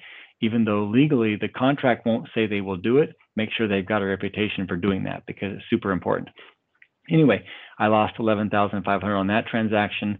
Legally, I could have filed a lawsuit against her, and I could have chased her down, and on and on and on. I could have gotten money back, but it would have been a huge pain in the butt. And I'm just generally not a litigant, a guy that likes to go after lawsuits and such. So I didn't choose to go do that. I have other assets. I bought what my mentor calls a grab bag. It was 8 assets, non-performing across the Midwest. I paid $50,000, $45,000, something like that for the grab bag. There was about $400,000 in unpaid balance on this asset pool that I bought for 50 grand. My mentor told me not to buy it, told me to run the other way, said the seller was no good, said that the assets were really damaged and that I'd have to work very hard to get any profit out of the deal. I thought he was just being conservative, and I chose to buy them anyway. This was 2 years ago in February. And it took me a year and a half to get back to break even on those assets. I think I'm up like $8,000 on a $50,000 investment over 2 years with a lot of education. So I did not listen to my mentors, right? In both of those scenarios, and I've got others, I did not listen to my mentors or didn't even ask my mentors, because I thought I was smart enough by that point to make a better decision, or I thought they were maybe not having my best interest in heart because they want to sell their assets and not have me buy somebody else's, or, you know, a lot of reasons why we choose not to listen to people around us. So I paid for mistakes with money. Far, knock on wood, haven't lost. Itself, huh? Sorry? I said that's a lesson in itself, right? Yes, yes. Now, you know, on that asset that I bought in Inkster, Indiana, I learned 2 really good lessons. Number one, don't buy from an unknown seller, right? So there's these sites I told you guys about, like eBay, that do retail sales. The problem with those sites, just like on eBay, unless they have thousands of reviews, you don't know who you're buying from. And so if you were to go to eBay and buy a dishwasher, and the person had never sold anything on eBay, you'd be pretty dumb to make that purchase, right? But if you bought it from a seller who had 400,000 transactions, all 5-star, you feel pretty safe. And so that rating system doesn't exist in the note marketplace. And so buying retail notes is kind of a high risk scenario, because if you happen to buy from this one, but if that seller that I told you about earlier, I didn't give you her name, but if she was selling on these retail platforms, you wouldn't know it was her, and you'd be buying junk. So yeah, You just got to be careful. So what I do I learned two things out of that transaction. One is vet the seller, make sure you know the seller and that they've got a reputation. And number two, have somebody else review the due diligence. Once you've done everything you can possibly do to make sure you want to make the purchase, pay somebody that's a professional in the space to review it, whether it be your mentor or it be somebody else. Pay somebody a couple $100 to go through it and say, yeah, you didn't miss anything. This looks as good as far as I can tell, this looks good. If I had done either one of those steps, I wouldn't have lost the 11,500. So as true Intel retrospective, I did my retrospective on that transaction, and those are the two learnings that I took away on that one. So Richard, real quick, on this example where you said the lady was a crook, was she doing a partial sell to you? No. She was selling performing and non-performing notes on a tape. A tape is just a spreadsheet with a bunch of notes listed out on it with their attributes that you care about. She was selling performing and non-performing notes, and her contract in all caps on the back page said, note is sold as is. There's no guarantee of any value. Blah blah blah blah blah. And most of the contracts say that, and so I ignored that. And the space in the title section, there was a comment that I didn't quite understand. I thought it was going to be okay if I had given that to a lawyer or given that to like I told you earlier, you can pay a lot or a little to different vendors to do things. If I'd given it to the vendor I use now, he would have charged me $150 and he would have said, run away, this is a bad note, and I wouldn't have made the purchase. It would have cost me $150 instead of $11,500. This is basically large scale and small scale, the same thing effectively with what MBS has taught the market in terms of quality of the underlying assets. No? What's an MBS? Like mortgage-backed securities, bundled notes, right? Is it the same? Yeah, sure. So a mortgage-backed security is a group of notes that's being sold, like my little 8-note pool that I bought for 50 grand. Exactly. Some were good, some were bad. Sure. Very similar concept. The difference is they were sold as, class A, top rated, and they were rated by third parties as super high quality, right? They were being sold. It was basically just junk they were being sold through, and everybody's making a profit until everything fell apart. So yes, it's the same thing. And yes, there are people that you need to build relationships and find good vendors so that they can go along with you. Anybody that invests in real estate will tell you that they are not on their own, that they have people that help them, whether it be lawyers or contractors or servicers or property managers or on and on and on, right? But yeah, you're right. It's the same thing as my little tiny $50,000 pool was the same as those $1 billion pools that were being sold. Cool movie too, by the way. Hey Richard, how do you find good mentors? Yeah, good question. In the mortgage note space, I've been doing it now for a few years. I know who I trust and who I don't trust. I can tell when I go to the conferences. There are, I don't know, 3 or 4 conferences a year where several hundred people show up, and COVID is a little bit different, but where several hundred people show up, and your best value is not in the classes that are being taught, but outside the classes where you're walking around and you just bump into people. Those are the people that are actually making transactions. Most of the people attending the classes are just looky-loos, with a few exceptions, right? So what I do to find mentors is I talk to people and coming to things like this and asking questions, listening to people talk and figuring out if you trust the person that's talking to you. And then, when somebody tells you they're a fix and flipper or they've got rentals, ask them how many transactions they've done and how many losses they've had. If they've never done a transaction or if they've never had a loss, do you want them to be your mentor? I don't know, right? Not to offend the gentleman who was honest about the fact that he hasn't lost. That's a great track record. I don't know too many successful real estate investors that have not lost money. It's part of the business. And so how do you find good mentors? One way to do it is do what I did. I went to a local RIA. This school that I went to happened to show up and do a a half-hour presentation on note investing, not very different from what I'm presenting here, right? And they charged me $98 to come to a 3-day seminar. No, sorry, $98 to come to a Saturday seminar. At the Saturday seminar, they charged me $1,800 to go to a 3-day, to go to 2 3-day seminars. I went to those 3-day seminars, and then I paid $40,000 for their school. And I trust that they are looking out for me because they want my $40,000 and they want a reputation for doing a good job. If you go to BiggerPockets, that's the other site that's actually really, really good website, biggerpockets.com. The difficulty there is you don't know who's giving you advice. And like I said earlier, most real estate investors that I know aren't actually ever doing any investment. All they're doing is talking and listening and thinking and, you know, postulating, and they're stuck behind the data and the analysis paralysis, and they never actually make a transaction. Most people in this business are not doing anything. They're just talking about it.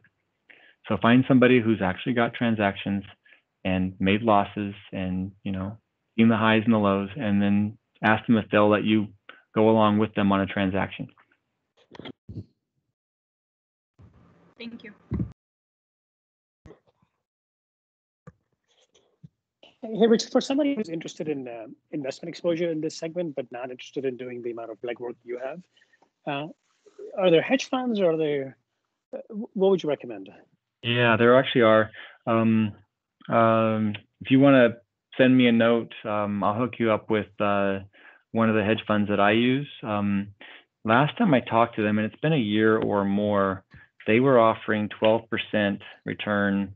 Again, assuming the market goes well, assuming that things go well, they were offering a 12% preferred return, which means they make nothing until you make 12%. And then beyond that, they take I think it's an 80-20 split of the remaining profit. It was something like that. And I haven't talked to them, like I said, in about a year, but I'd be happy to hook you up offline. And they've got a large fund, and there's several other funds like that out there that are, there's always people like I was a couple of years ago, trying to pull money together to create a fund to invest in any asset class. Daniel's doing that with apartments. There's probably other people on this call right now that are doing that in other spaces. Those are all interesting spaces, and if you've got a small amount of money you want to dip your toe in, I think it's a great way to go and learn whether you would have done the transaction. Now, if you're doing something big like an apartment complex where it costs, you know, $5 million for the pool, and you're only putting in 20,000, that investor is probably not going to give you much information. But if you're putting up half the money on a transaction or more, that investor probably will walk you through what's going on and help you understand everything and teach you and train you. Sure, makes sense. Thank you. If anybody on the call wants me to give my personal opinion on a specific school or a specific investor, feel free to send me their name and I'll give you my personal perspective. I probably won't put it in writing, but I know a lot of people in the note business, and there's lots that I don't trust, and there's quite a few that I do trust. And if you're looking to buy notes, I do have a couple of buddies that would flat out love to meet you. So be happy, because that's how they make their money, right? They buy and then they resell at a little bit of a margin. They typically make a couple of grand on a $50,000 asset and move it on to the next person. So it's not a bad deal. Hey, Richard. Thank you very much for all the information you're sharing today. I just wanted to actually ask, how do you just let bad deals go? Or like, I want to get to a level where I'm not so rigid on things like that. And how do you just overcome that, or just be okay with that and just accept it and move on?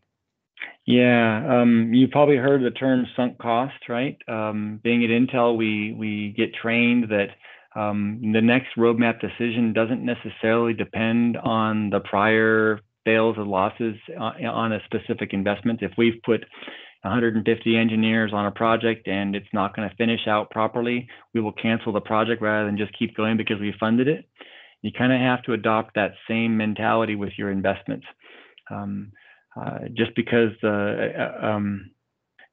you've put in 50 grand into an asset doesn't mean you should put another 50 grand in, right? So I have an asset that was in Indiana, I think. I was driving down the street. This was a couple of years ago in August. I was driving the neighborhood with a buddy at one of my partners, and going down. I've got this video running, my cell phone video running, and it's a really nice neighborhood near a college. I think Duke University. It's a beautiful, beautiful neighborhood. I'm going, man, this is awesome. Look at this neighborhood. I go, look at that piece of crap over there. Oh crap, that's my house. So we got inside that house, and everything about it was destroyed. And I think we were into the asset, something like 50 grand. And rehab was going to be 45, 50. We could have taken the house, torn it down, and put in a pre-manufactured house for about 40.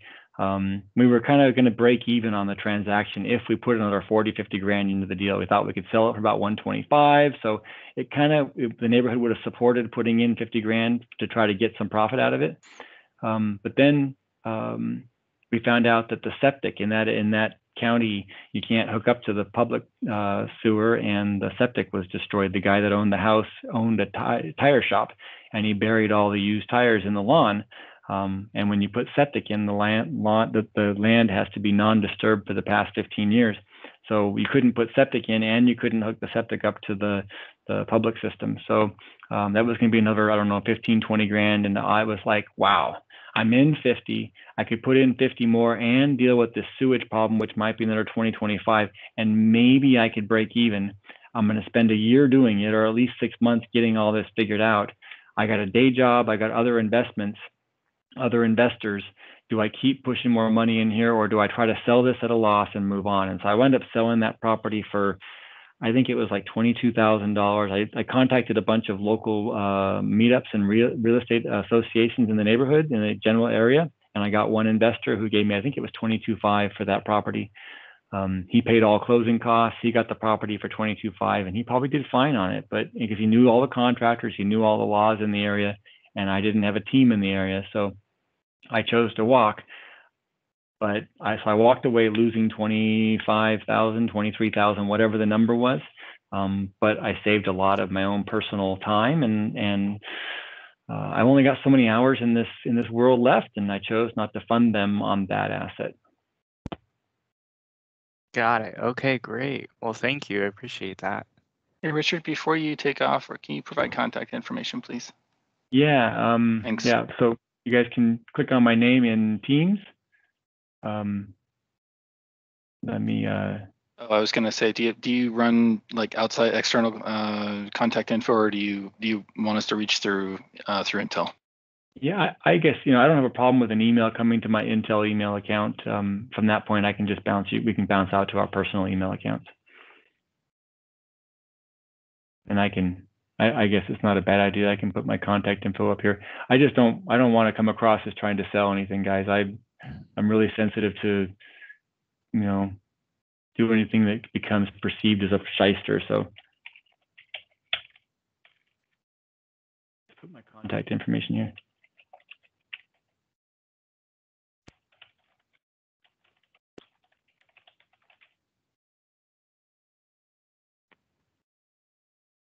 How about that? Prominentfunding.com. Yep, that's me. Thanks much. And great topic. Thank you. Yeah, you're welcome. We took the full 2 hours that Daniel booked up front. I don't know if he did that on purpose, but we took the full 2 hours.